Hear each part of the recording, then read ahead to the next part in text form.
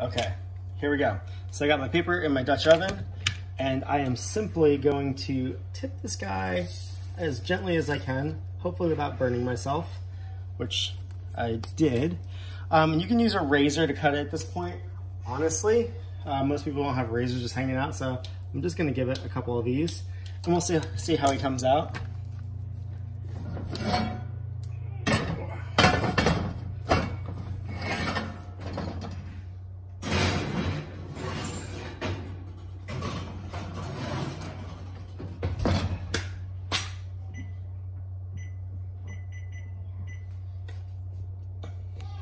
Okay, so here's what we got at this point.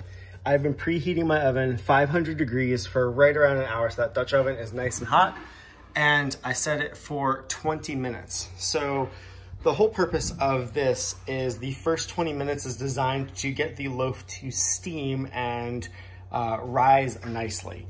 So then what we're gonna do is after 20 minutes, we're gonna take the lid off and we're all good to go. Next, you can just clean up your